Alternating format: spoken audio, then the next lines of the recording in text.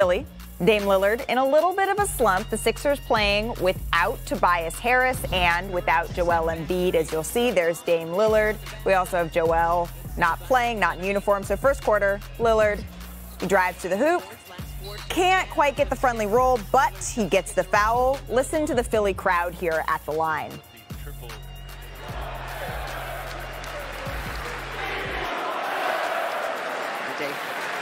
Chance going up here at the center. I heard it. City of brotherly love. We show the brothers some love. I know what it is and I know what it's about, but, I'm a trailblazer. I appreciate the love. I appreciate the respect, that they show and the desire or whatever. But, I'm 10 toes in Grip City. So back in the game, third quarter, 76ers up by 5. Danny Green lobs it to Andre Drummond, and Drummond did more than score. Later in the third, Drummond feeds George Niang. You know that's good. Drummond had 14 points, 15 rebounds, and 7 assists. So then later in the fourth, 76ers up 7. Seth Curry gets in his bag, hits the 3 from the wing. Curry had a game-high 23 points, and the 76ers win it. Here's Doc Rivers on the win. Yeah, it was great. I was joking with Michael Rubin. I said, you only had $105 million on not in the game tonight. So it was just a good team effort. It's one of those games I thought every single guy did something to help us win the game. They kind of stayed within their roles. They understood, what we needed, getting to the paint and creating plays. I thought we did that tonight. So Philadelphia now has 3 straight wins, but health concerns are remaining. They're without Joel Embiid, Tobias Harris, and Danny Green. They're all on the mend. Welcoming in our senior writer and reporter, Ramona Shelford. Embiid was out for a rest day, but how is his knee progressing, Ramona? Really well. He's going to play tomorrow against Chicago. Danny Green's going to be out because he had a hamstring injury suffered in that game. But Joel Embiid is progressing really well with his knee.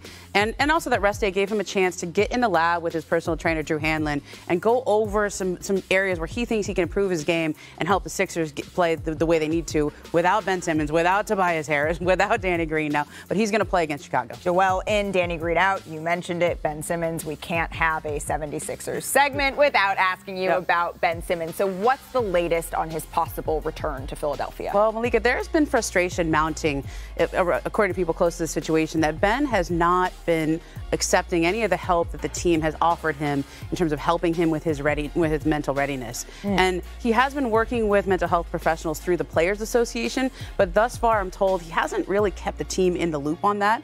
And there is frustration mounting there that they want to know, okay, you're out due to mental, you need to get mentally ready to play.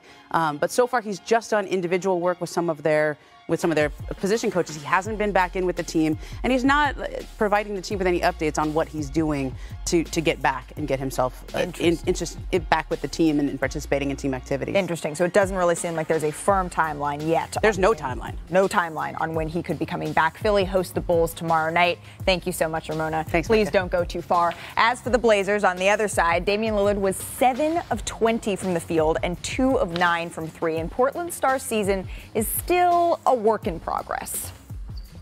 I always look at struggles as an opportunity to show my true character. You know what I'm saying? When things go great, it's a lot of praise that comes along with that.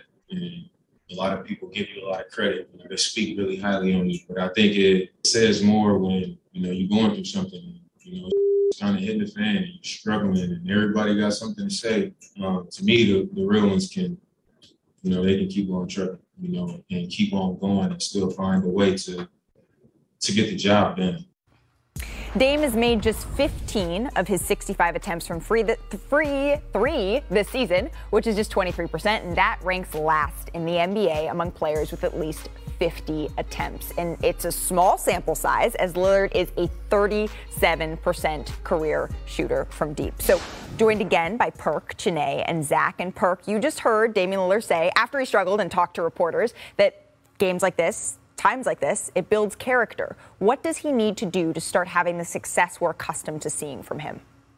Well, I think it's simple. He just has to have a mental reset, right? And just decompress a little bit. Because we have to remember, right, Damian Lillard is taking on a lot right now for us with the trade rumors and whether or not he should get out of Portland and, whether one of his teammates should be traded. And that's a lot riding on the shoulders of your franchise guy who really never been through that. We've known Damian Lillard to be just this terrific basketball player, but now he's seeing the other side of it, of the business side of it, where he's actually getting the opportunity to have his input in calling the shots. So I just think Dame has to take a step back, reset his mind, lock in on hooping, and I think he'll be just fine. Absolutely. I completely agree, Perk. And I think I might be a little crazy for saying this, but Dame is allowed a shooting slump. For 9 years in this league, he has really held it down. Last year, for example, his running mates, C.J. McCollum, Yusuf Nurkic, Zach Collins, missed 187 games. And who held them together? Damian Lillard. You look overall, I mean, this guy, I gave a stat a little while ago that Steph runs a lot. Dame leads the league in miles run per game since 2013. He's the leader. So he's allowed to, put his foot off the grass a little bit and just find a shot. We know it's coming. So I hear a lot of people say, oh, he's got a shooting slump. This man will be just fine, and you're right, Perk. He's been dealing with a lot, and sometimes it manifests itself at the start of the season and not having your rhythm, but he's going to be just fine. You fan yourself over there, Perk. You taking flames from Chennai? When that good gospel and that First Street Baptist Church get the preach, it's that time. It's that time. Absolutely. And to Chennai and Perk's point, 29% through his first 4 games from 3 last year. That was around where he is now, a little bit higher than that 23%. But then he jumped back up to 39%, and that was his 3rd best shooting percentage over the course of his career. But, Zach, this is the first year for Chauncey Billups. So is it a system thing that's impacting Lillard, or is it a larger issue that you see there? This is Damian Lillard. This is his 10th season. There are things I worry about in life, in my life, in the NBA life. Damian Lillard's three-point percentage is not one of them. And everyone is searching so hard for explanations. The system's different, this and that. You look at the numbers, his pick-and-roll volume, about the same. Portland is still a low assist team, high off the dribble 3 team. All of it is still basically the same. It's a little different. It's just a shooting slump. If it were February, we wouldn't be talking about it as much. It happens to be the start of the season. Damian Lillard will be fine. I will say, Perk mentioned the trade rumors. He said 10 toes deep in Rip City last night. He rapped, he freestyled about wanting to be the next Greek Freak and Dirk.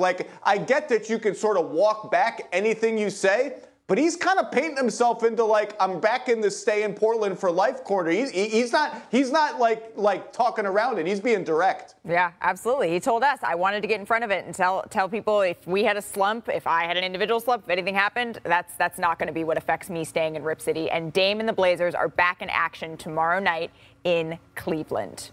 So coming up on NBA Today, it's the best of the best, the top of the top from Monday. Find out if this Nikola Jokic pass made